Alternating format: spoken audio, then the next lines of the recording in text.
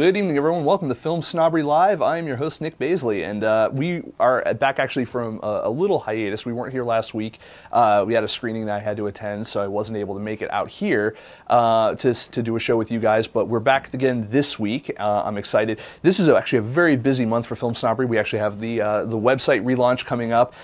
There may be some news regarding that, possibly a party. I don't know. We're working that out towards the end of the month. I also want to encourage everyone, it's in LA. If you're flying in anytime in the next week, be sure to check out also, I'll be at the Geeky Awards later on.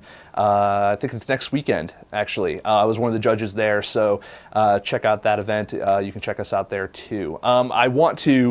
I'm excited about this episode, and the reason why I'm excited is because we're actually going to talk about something very specific. A lot of times the guests that we have on are talking about a particular brand, or they're talking about their particular movie or something like that. Today we're actually going to talk about something that's a little more fundamental to what you guys out there are doing, and that is storytelling. And we're going to talk a little bit about transmedia. And if you guys aren't familiar with what that is, our guest is actually going to have a fantastic discussion with us about what transmedia is, how it can be integrated into your project, and maybe even should it be integrated into your project. And we're going to talk a little bit about what is going on both here in the States. We're going to talk about a little bit about our guest is from Canada, so we're going to talk a little bit about Canada, and we're going to probably curse a little bit.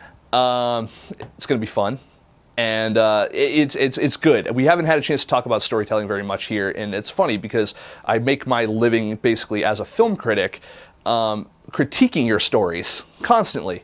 And one of the reasons why I love working with independent filmmakers and a little bit in the web series community as well is because a lot of the stories that you guys are out there are telling are a little more compelling than what's out there in mainstream cinema. It's what drives a lot of people who would otherwise not go to a film festival. It's what drives them to go to film festivals. It's what makes them go to screening series and other curated events.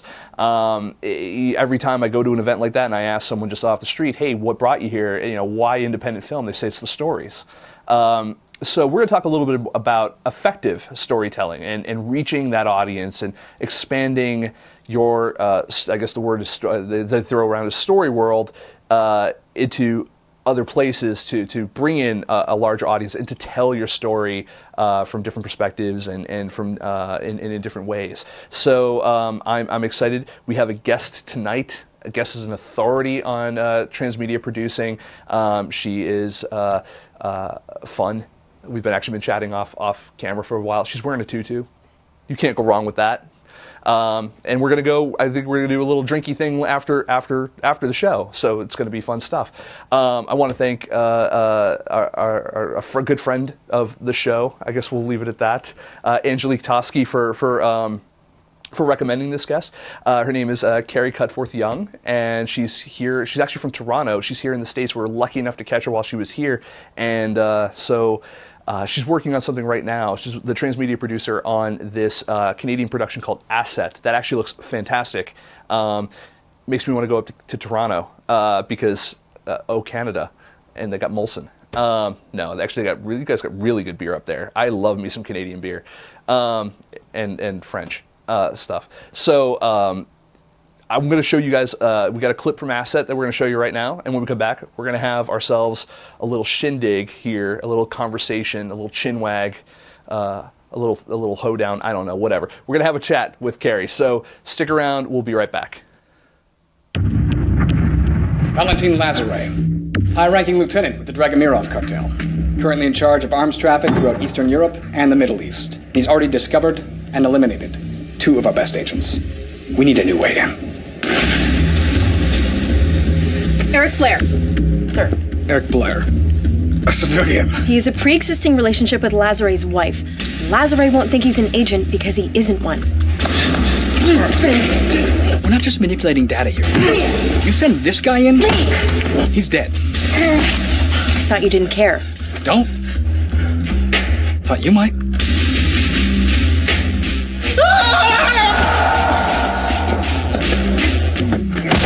Here, you'll need this. Great. What's it do? It makes phone calls. You're expecting what? Satellite control?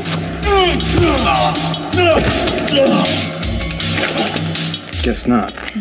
There's no shoe knife, no exploding pen, no laser wristwatch, not even a radio to call for help. What will he do now? Improvise. Huh?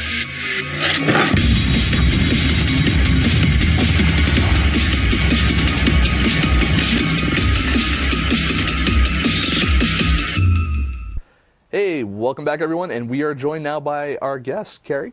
Hi, Cutforth-Young. Yeah. Good. How are you doing? I'm doing pretty good. I love LA. LA is so relaxing. How often do you make it out here? This is the third time this year. Usually I don't come out there that often. Oh, I gotta put my sorry. Got to turn on your mic. I gotta turn on my mic. Here we Yes, go. that's okay. Should I start again? Okay, so yeah, I love LA. It's so relaxing, and it's my third time this year. And usually I don't come out this often, but this year I've been coming out a lot. And my own production company, Art Horse Entertainment, we're thinking about having an office here. So you might see more of me in the spring. That's cool. We'll see. Yeah. What brought you here this time? A few things. VidCon. We were checking out VidCon. I'm producing a few things this year. One, I'm the transmedia producer for Asset, and then I'm a producer on another show for my production company called Snoof Riders, which is a Doctor Who meets Galaxy Quest meets Red Dwarf kind of show. So we were looking for channel distribution. So we came for VidCon, and then I stuck around for the Transvergent Summit because a lot of my favorite people... I almost went to that. Yeah, a lot of my favorite people in the world were going to be here for that, for the Transmedia conference. So I kind of crashed the party and was picking out all my friends for drinks and for drinkies. Supper and stuff like that. So. Yes. So what were your impressions of VidCon? VidCon was weird. Was it weird? Really weird. Well, you know, it was fantastic, but it was this weird, like I'm used to narrative series, and there's a different, like with narrative series it's very different, and with VidCon it was very much the cult of personality, which I wasn't expecting, as well as, you know, a lot of kids trying to break into YouTube. So there was moments of, you know, 14-year-olds who were like, attention me, look how awesome I am, I should be a star, as you're walking along, which was a little unusual. It almost, like, VidCon to me sounds more like Comic-Con than it does a film festival. I thought it'd be more like Comic-Con, but it wasn't. It really was. It was this weird hybrid, like, schizophrenic thing. Even on the floor, it was like, there's a moment you're walking, and there's a booth for Steve Jobs, the film, and then there was, like, Shark Week from Discovery, and then there was games.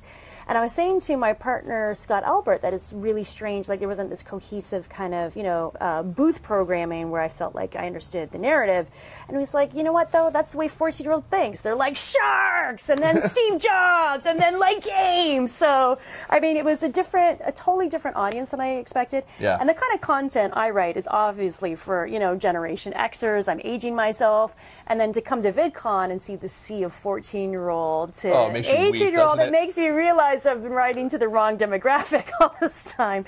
So that was and the other thing that was really weird is all these kids walking around with cameras and talking. Yes. And cameras on sticks, and it was like, it was so pervasive, it was obnoxious. It was like a very William Gibson-esque, you know, futuresque. And how many of them are actually looking where the hell they're going while they're doing this? Well, I mean, there is some really surreal moments where it just like, I mean, you know, you see these 14-year-old boys, and they look like a normal 14-year-old boy, and they have like the little winged hair, and then you see these girls like clomping on them, and there's a moment of like, they have reached a level of fame, which is cool, but then it's like, there's level of fame of being crushed by these girls, which I thought was terrifying watching. Like, I was like, you know, that was cool for a moment, and then you could see the terror in their eyes. Like, so it was very, very surreal experience. I wish I had those problems at 14, just so I can throw that out there, you know? Yeah.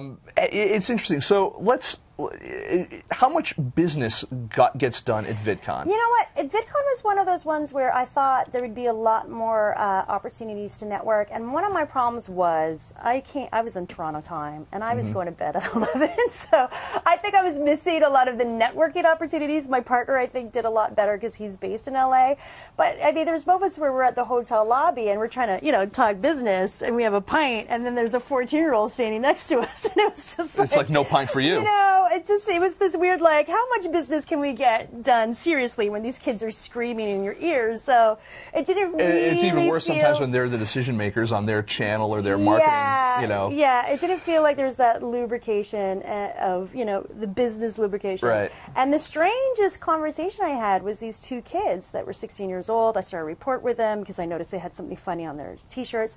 And they're like, yeah, we have channels. I'm the filmmaker. He's the musician.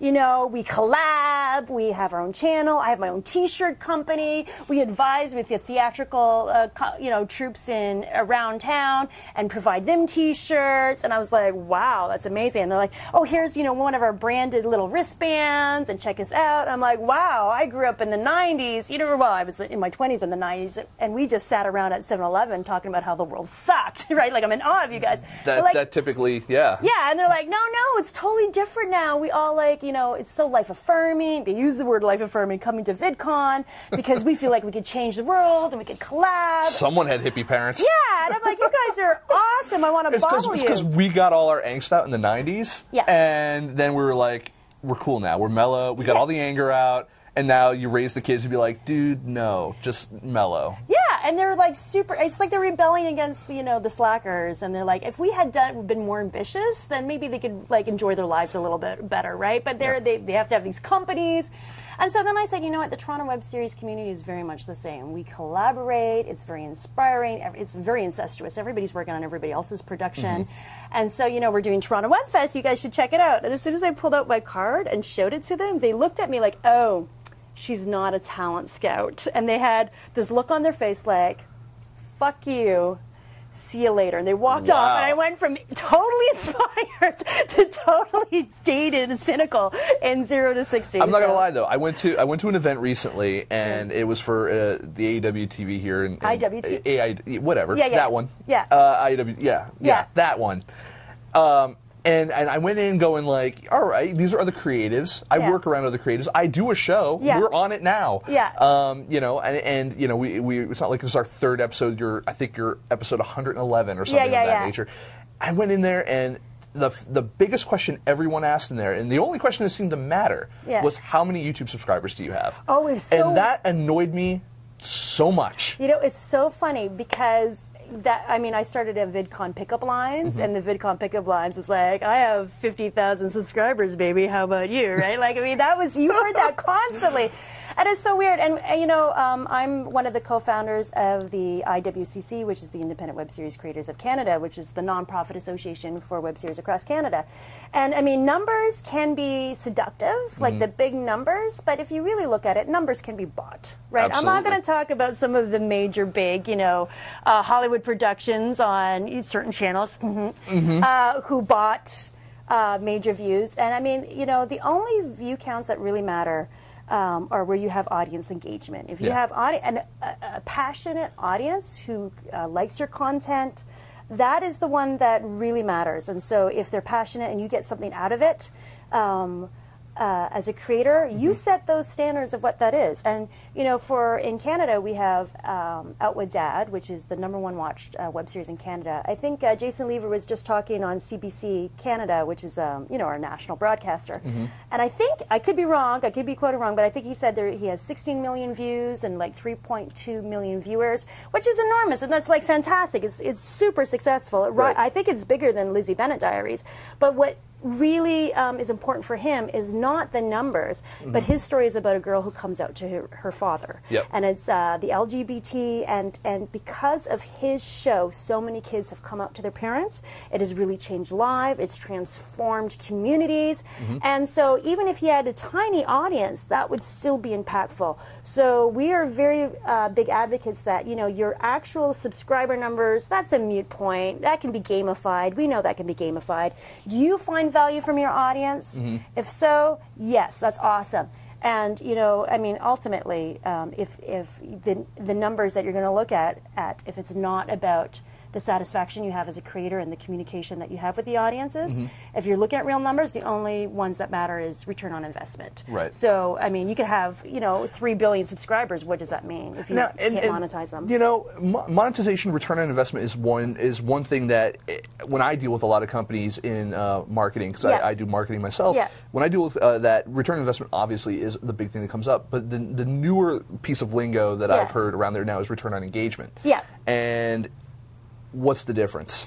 You know what? I think return on engagement is more of a bullshit thing around the return on investment, because it's kind of like, I don't know, what's the convergent rate on return on engagement? I really don't know. I think it's more, I mean, I could be wrong, but I think it's more of a bullshit thing.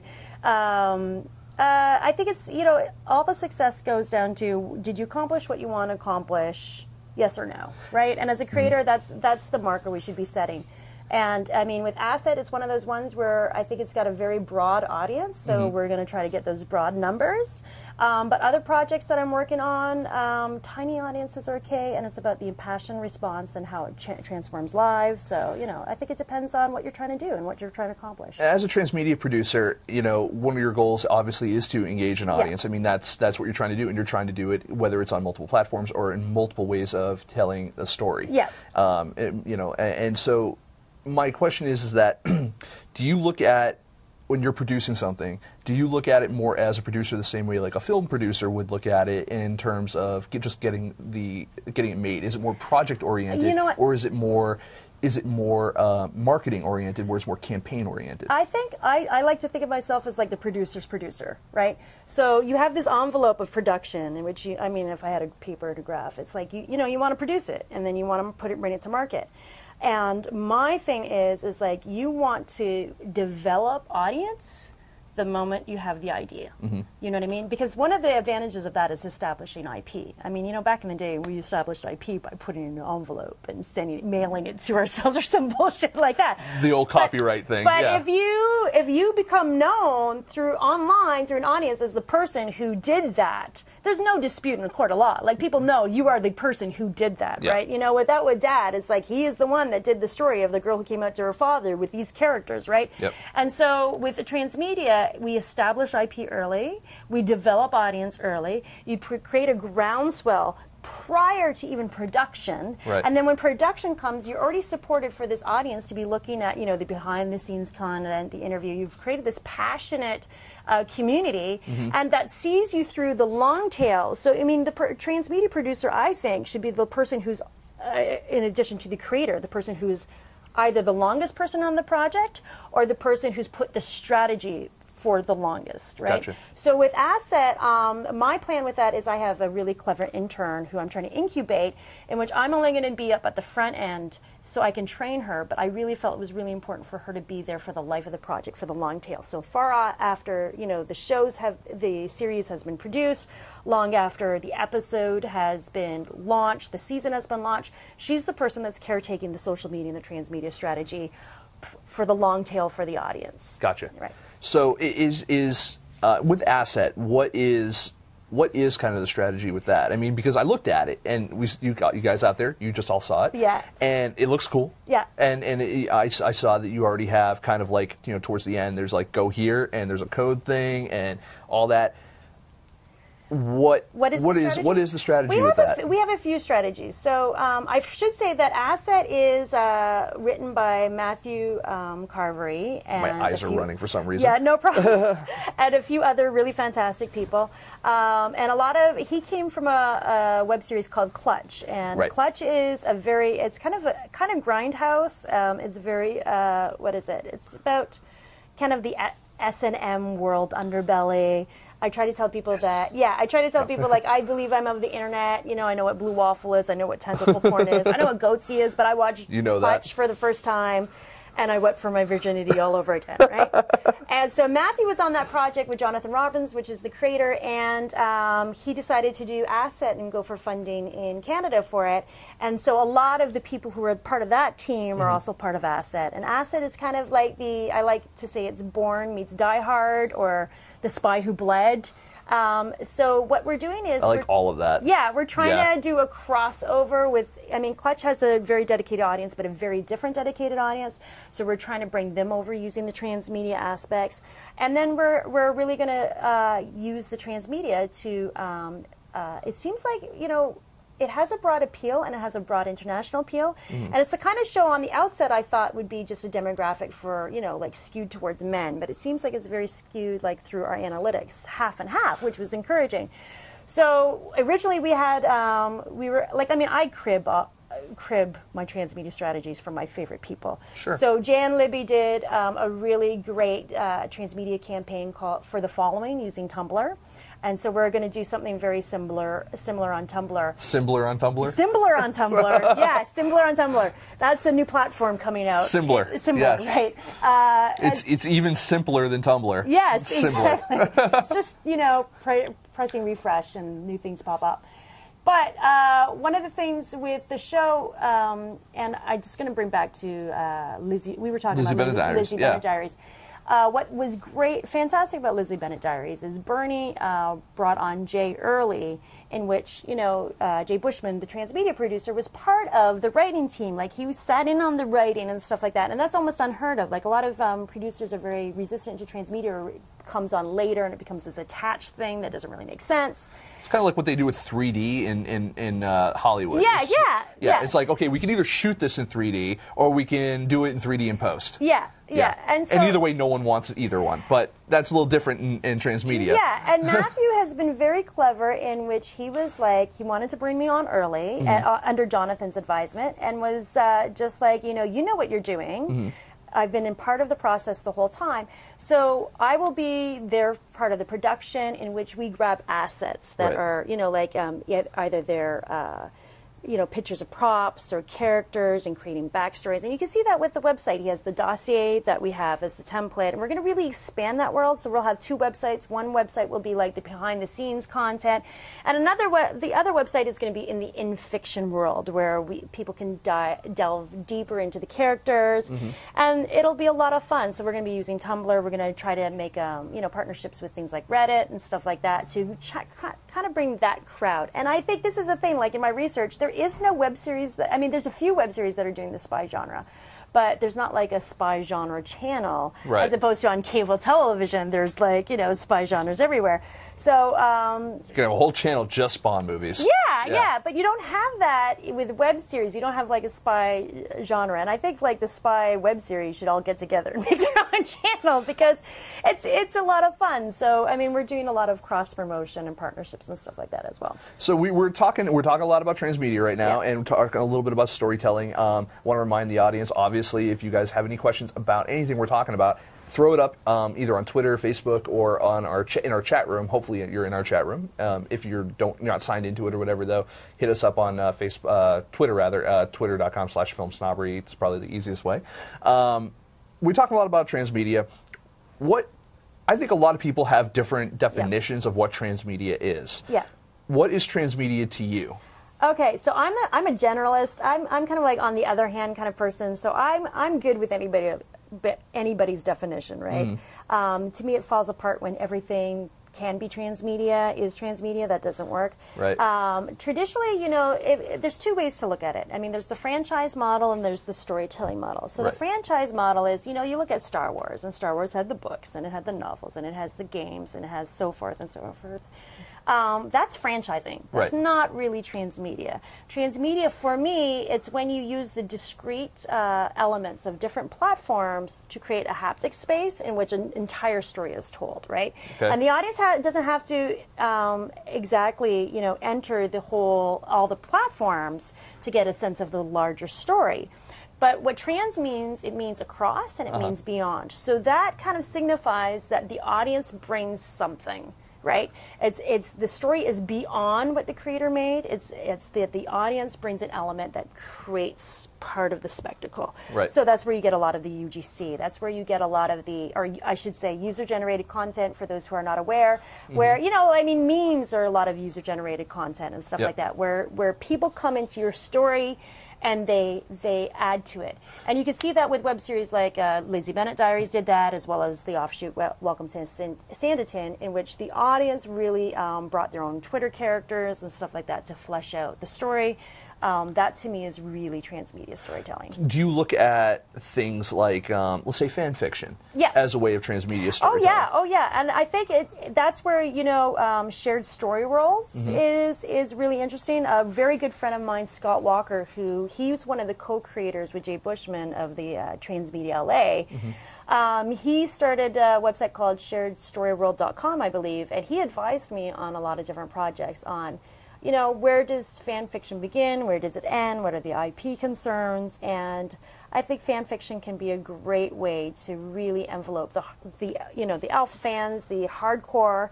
And I'm really keen on, with transmedia, you have to hit two levels. You need to hit the passive audience and make the passive audience happy, which is like the groundswell.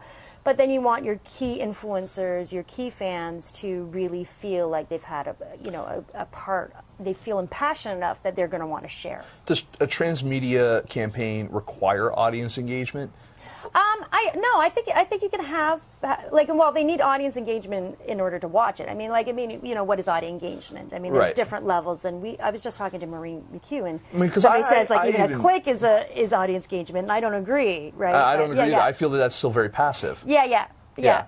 So, but to me, there has to be at least some kind of sharing for it to be audience engagement, right? So, I'm going to keep going to Lizzie Bennet because I just did a case study on the Kickstarter, which you can check out at storyhorizon.com, which is one of my websites, in which I talk about the theory of transmedia as pertains to independent practice. Well, and because also I think Lizzie Bennet Diaries is a really good example also because there's a lot of people have said that story can't be told in one medium. Yeah. That it requires a transmedia experience to really get it. And is that... Well, I disagree because the story was told in Pride and Prejudice, right? That was told in one medium, but I think that medium, if Jane Austen was alive today, she would be, I think, a vlogger, right? It's a different time, it's a different era. Right. The kids aren't, they're on Twitter, they're on, Tim Kring, he said, you fish where the fish are. So, I think the audience, if you want to have audience, you can't just put things on one object. You can, but it's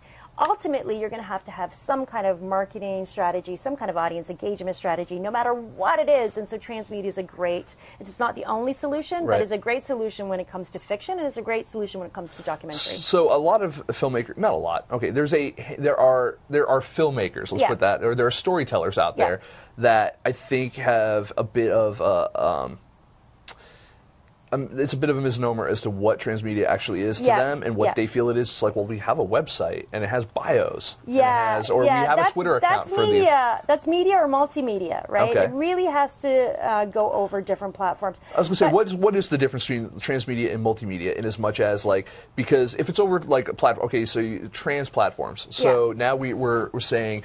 Well, then you get into really heady stuff like what's a platform? What's a platform, right? Right. And this is where it starts to fall apart. How does it fall apart? And this is my tactic of dealing with that argument, is to completely blow it up. I come from the art world. I was originally a curator, and conceptual art solved this problem in the 60s and the 70s when, people are trying to decide what is art, what is an object, what is media. And they put all that aside, and they stopped arguing about, what is painting art, is, a thought art. And they decided, instead of concentrating on, nuts and bolts and what's a platform, they started talking about tactics and strategies. So if you get rid of the concept of platforms, if you let go of all of that shit and you only concentrate on, because the media is always going to change. Right. Right. It's we're going to get into immersive theatrical experiences. ARGs. There's ARGs, but they're talking about now theater is you're going to walk in and it's going to be a holodeck kind of experience. Things are going to change so much in our lifetime. So we got to let go of this idea of media, and really it's the things that are going to stick to us is the tactic and strategies. And the tactics and strategies of Blair Witch, are just as relevant from 20, I don't know, was it 20 years ago? It was 91, wasn't it? Yeah. No, I think it's 99. I don't know. Anyways, those strategies are still relevant today. So those are the things that carry over. The strategies are relevant, but a lot of people try to copy. Yeah. And I feel that that's ineffective. Well, I think it depends on project by project. It really depends on project by project. Yeah. I always felt that more like you can have your Coke versus Pepsi, where you have like Transformers, Transmorphers. Yeah. You know, and then cyborgs. They're the troublemakers. Yeah. You know, I don't know. You know, so it's like you can have kind of two competing IPs ostensibly, and then maybe you can have a relatively successful Dr. Pepper. Yeah. Coke, Pepsi, Dr. Pepper, even though Dr. Pepper is technically a Coke product. Yeah. But it's independently bottled, Yeah. or whatever, or no, independent product bottled by Coke. Sorry, my parents used to work for Coca-Cola. Yeah. So, but it's like you can have that. Anything else is just diluted. Yeah. And I find that when the big craze with not only the Blair Witch Project happened, but also then Paranormal Activity, that everyone tried to copy that afterwards. You know, Paranormal Entity was the Transmorphers version, I guess, of Paranormal Activity, stuff like that.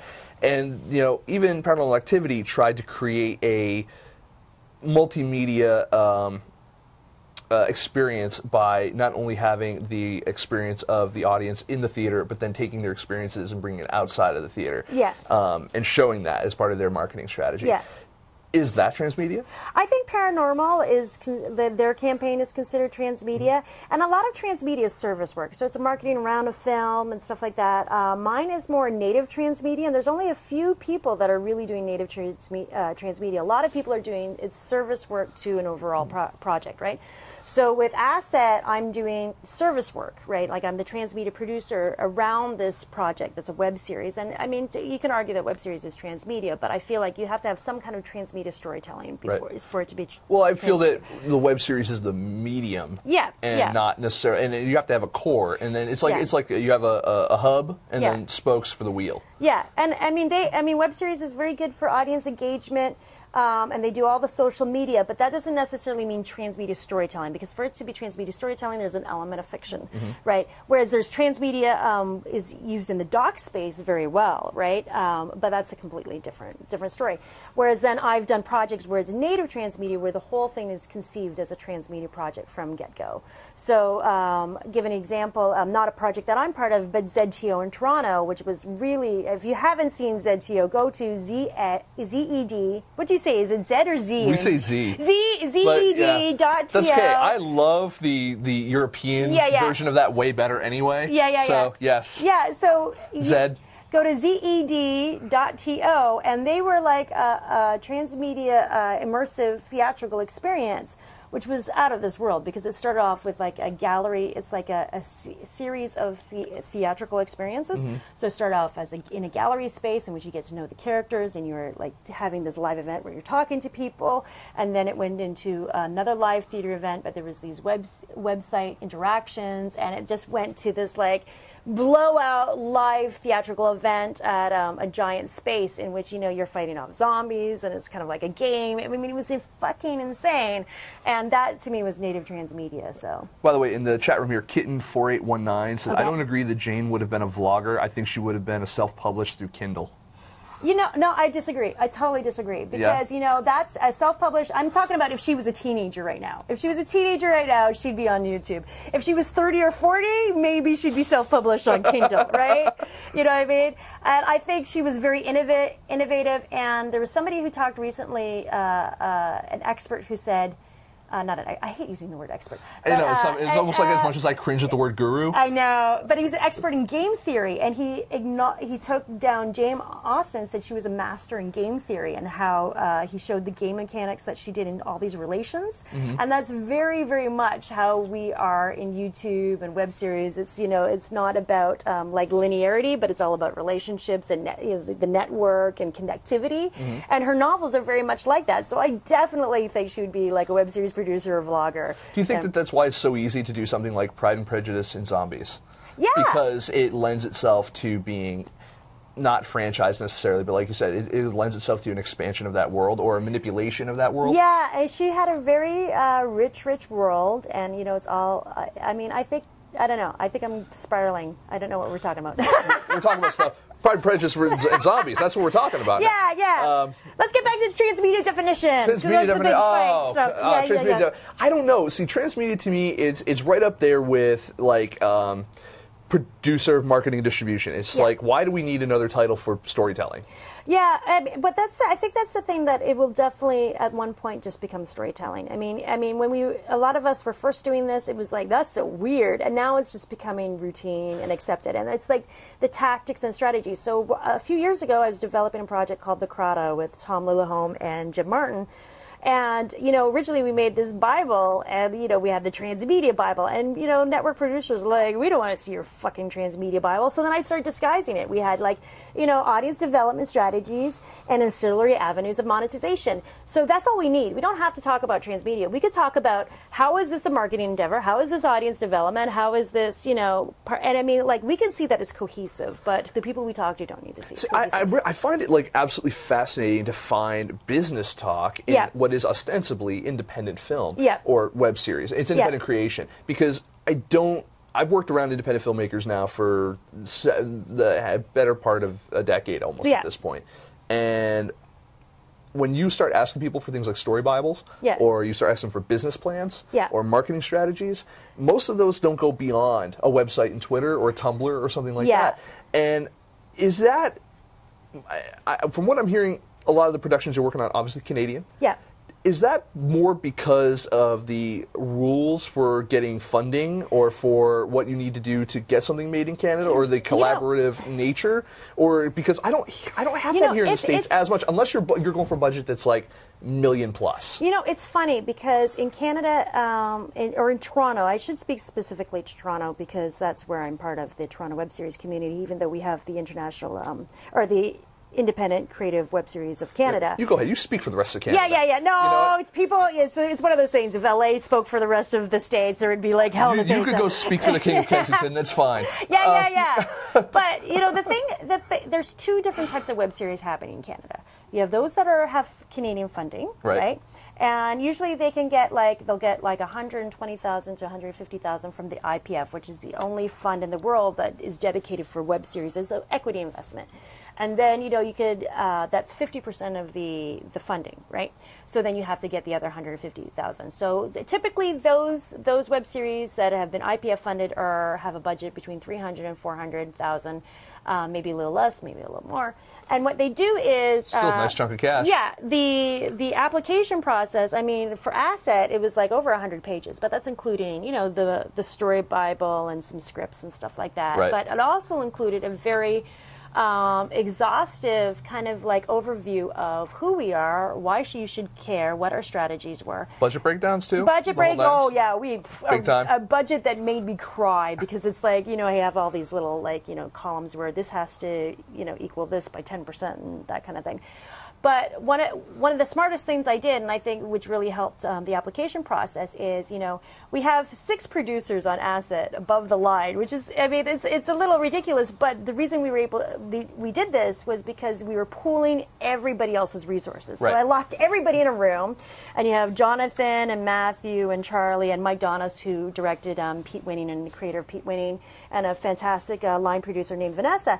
And I was like, I need to hear everything that you guys know about everything. And we start off, and we just did Post-it notes. And by the time we were done, there was Post-it notes that were filled the room of their exhaustive knowledge on web series. And then we pulled that into a 100-page application, and it's a piece of art, right?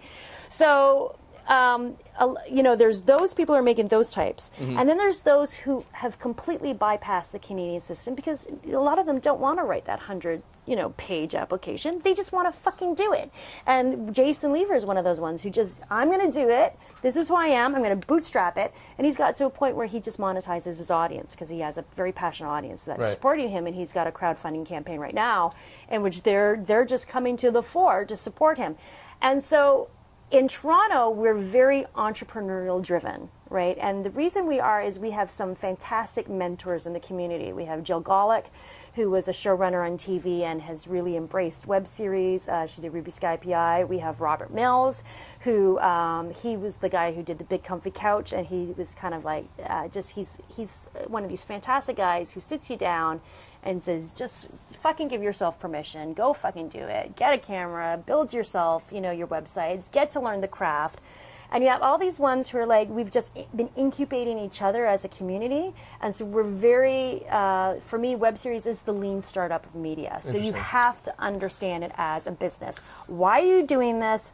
Who is your audience? How are you going to get them? Why are you going to get them? What do you want them to do? And that seems to be like a lot of creators can't wrap their mind around it. They just want to tell a story. And they're like, but why are you telling the story and who you're telling it to? And they'll look at you like, you know, deers. Frozen, yeah. And so I think that's the thing that we're really advocating for the independent web series creators of Canada, is to really like people to understand who is your audience, why are you connecting them, what's the point. God, that's so goddamn Canadian. Yeah. You're like, I want everyone to succeed, and everyone needs to build themselves together and this collaborate. It's so fucking cutthroat here in LA. Yeah, I know. I'm surprised you're still alive here. We're very collaborative. We're very collaborative, and I know people say, you know, LA is very competitive. But you know, cut a bitch out here. That's not true. The transmedia scene here is very collaborative. There's some fantastic web series people here who the Canadians are doing, I think, more collaborations with web series in LA than LA people are doing collaborations with. It's true. But you know, Canada, we never had private equity. So one of the reasons why we have to be nice to each other is we have no choice. You know what I mean? Like if we do not help each other out, we'll die. Mutually assured destruction. Yeah. It's the bomb. Yeah. Yeah. So it's not like we could, you know, there's not somebody we're competing for to get money. That person doesn't exist. So we have to like, well, I got a camera. What do you got? Okay, right? Yeah. It's not like we have somebody we're chasing after, right? I gotcha. Yeah. It's interesting. I mean, it's interesting because you guys are right there. Yeah. You're too damn quiet. You know, not me. Perfect I am roommates. not quiet. Everybody else is quiet and getting. Hear you guys at night sharpening your skates. You're getting ready to come back down. We're going to burn it twice, eh? Yeah. But no, you guys, it's interesting to hear a different perspective of how that stuff gets done and made, though, because there's no here. I've almost ostracized just purposely myself from the web series community because it's frustrating to me because it's very cliquey. Yeah. A lot of them are people who have done things in the independent film world and then have since said, well, I did not get I didn't want to use the word failed, but they did not get the response they wanted from the independent film world. So now they're going to reinvent themselves over in web series. Yeah. And it just seems really frustrating because it's a lot of people who are. They're all talking to each other, and they're all passing around a lot of misinformation, you know. And how do you guys foster the education? I mean, you said you guys have a lot of mentors over there too. I think. How can we translate? How can we take some of the Canadian and bring it down here? I think one of the things is you got to remember the geography of LA is much different than Toronto, right? Right. So we're very centralized. We have this public system where, I mean, there's a running joke that nobody in Toronto in web series has their driver's license, which is ridiculous because that creates problems in itself. But we're all very connected, and I think, you know, sometimes web series in LA gets an unfair rap because one thing is LA is crazy. I mean, you got to go an hour that way and an hour that way for people to connect. So I think sometimes you lose connectivity just because of distance and geography and which is funny because that person that took an hour to get to is like a mile down the road. Yeah, exactly. And so, and I think the thing is that also even though Toronto is the media center of one of the media centers of Canada, because Vancouver obviously as well, but people don't come to Toronto to break in. There's nothing to break into. I mean, like, people will come, hey, I'm coming to, you know, to try to be a filmmaker or stuff like that. But there's not like, you know, when people come to Hollywood, it's that, like, dream of dreams to break in. And so, you know, I think it's just a matter, I think there are people who are collaborating in LA, but there's always going to be this undercurrent of people who are coming to, like, they have the stars in their eyes. And it's a matter of just kind of like ignoring those people and just trying to find the ones who want to collaborate and want to, you know, connect. And I think it is happening. It's just, you know, sometimes you can't see it because there's so many other people like, I'm here for, you know, I'm going to be a star, right?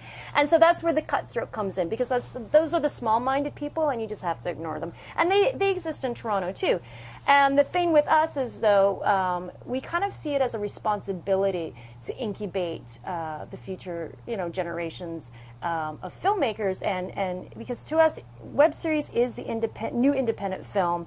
A lot of our web series now is we're using web series as an audience development, but we're doing a hybrid distribution model where we'll scaffold the writing to recut it as or produce it so that you have this extra layer of content for a film or for a 3-episode TV series for the European market.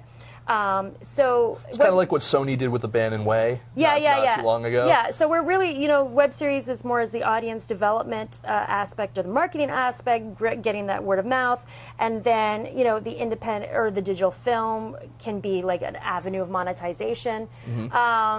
Where was I going about that? But, you know, when we have people come to the Toronto web series community, I mean, we have all these kids now, and it's absolutely, like, gobsmacking amazing, because they come up to us with, you know, how do we tell our stories? And we're like, you and you get together, here's a you know, you got cameras, you just do it. You just fucking do it. And so that's what we're about. We got a question from the audience. Okay. So John Hoff, he the third. Oh, awesome. He asks a question for Carrie. Okay. What's the key to community building? You know what? I think it's really understanding what your goal is, right? And if you have an idea of what your goal is and the strategy of, you know, I mean, sometimes it's monetization, right?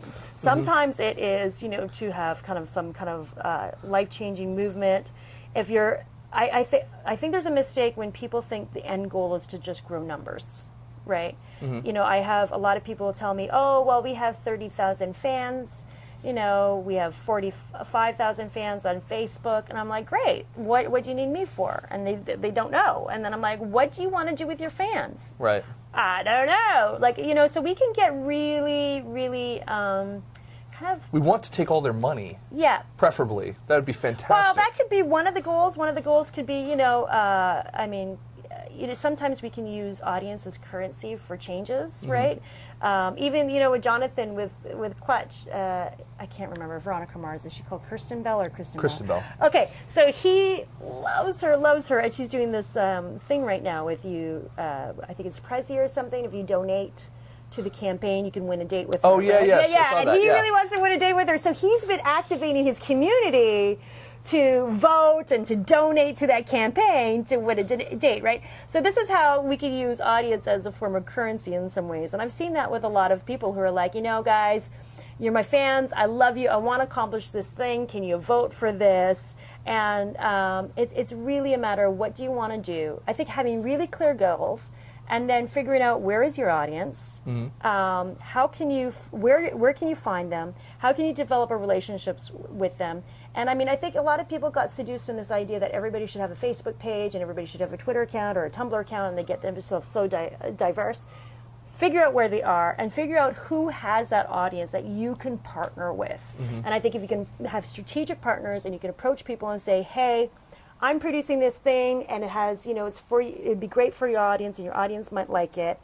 That is half the work than trying to develop it yourself and do the grinding of adding people. Because someone's already done that work for you. But it's all about it's collaboration and strategic partnerships, right? So, but I think the big thing is having the goal and knowing what you want to do with them, and then finding where they are. So let's hit up again all the places where you are, so that the audience can go back and definitely find you. Like on Twitter, you're twitter.com/. Okay, so Twitter, I am CC_WHY. So Y is in the question. CC_Y. I have my website, Carrie@queenspay.com, has some of my projects on that.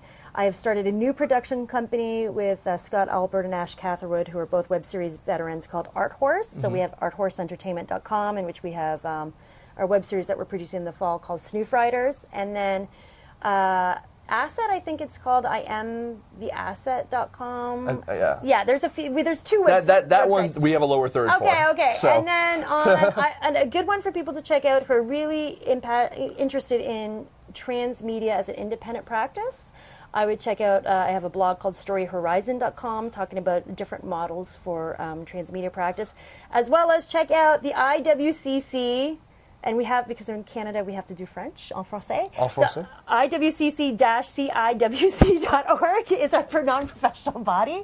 We couldn't leave the French out, right? We have to have them in as embedded as part of our association. Fucking Quebecois has to fuck it all up for everyone. No, we love them. We do. And then Toronto Webfest, TOWebfest.com. If you're a web series producer, please check us out. We're going to be busting out spring 2014 in time of the IWCC annual general meeting. That's awesome. Yeah. You're all I'm over the place. everywhere. I have my fingers in every pot. Yeah, and you know what we have to go do now? We gotta What? go drink. Yes. Yeah, we gotta go get our drink on. Awesome. And this is the thing, Canadians, we're good drinkers. Yeah. You throw a few back. Yes. Yes.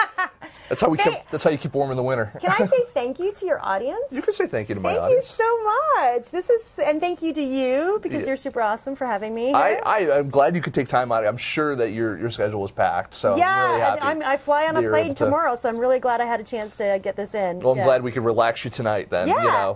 just ply you with alcohol for when you get on that plane. Super awesome. So we're going to be right back after these messages, I guess they say. Can I show my tutu before You can we go? You can show your tutu. I think, there we go. Here's my tutu. Good tutu. There's your butt. Yeah.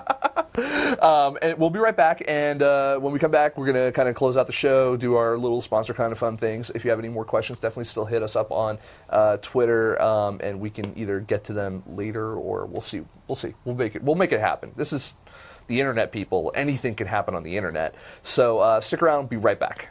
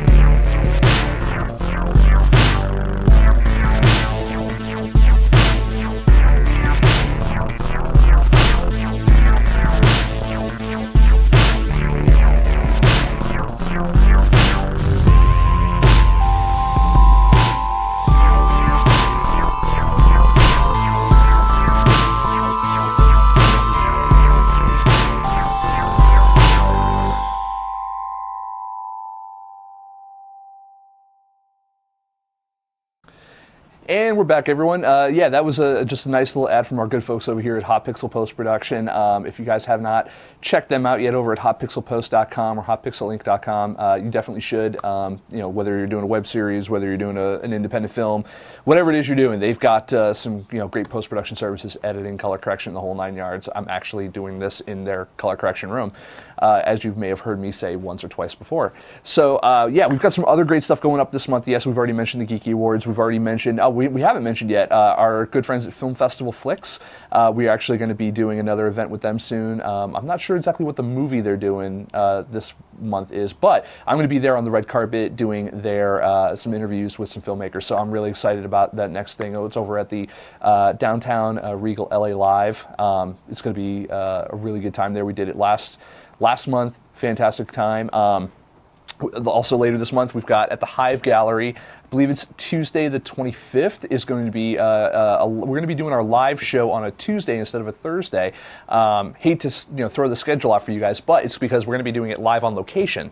And we're going to be interviewing some great independent filmmakers there, and it's going to be a party. May also be maybe part of our relaunch party, because we actually will be relaunching FilmSnobbery.com this month. I'm actually finishing up the final touches on the new website myself nightly, and it's killed me, but I really can't wait to share it with you guys. You're going to see an example of some the way we do our reviews is a little bit more broken out. We've hired a bunch of new writers recently, so you'll be seeing a lot more activity from them and myself. And we've even added, we've made it easier for you guys to find things, not only great other episodes of FilmSnobbery.com and some of our interviews, but also we've also broken out some of the reviews that we've done for film-related books and web series, and also, in addition to our independent films. So it's fantastic. We got some new sponsors that are going to be coming on board soon as well, that we're going to be kind of rolling out over time, and we just everything has been going great. We can't wait to share everything with you guys as we start rolling out all the new stuff. Plus, we still have some fantastic guests coming up in the very near future as well that we've talked about on previous shows, but I'm really looking forward to having them on. That said, we've had a fantastic show tonight. I want to say thank you to the guest. It's fantastic. I want to say thank you to, I could say thank you to Bill, because he's here. I want to say thank you to everyone who's in the chat room that was actually asking questions. Streaming Indie and John Hoff, Kitten 4819 that was in there. Other people as well, from what I hear. And so that's all the time we have for this tonight, because I'm going to a little party, have a little drinky drink, a little bit of Grandpa's old cough syrup, and it's going to be a good time. So thank you very much. We'll see you guys next week, Thursday, 7 p.m. PST over at FilmSnobberyLive.com. I forgot where the hell we were.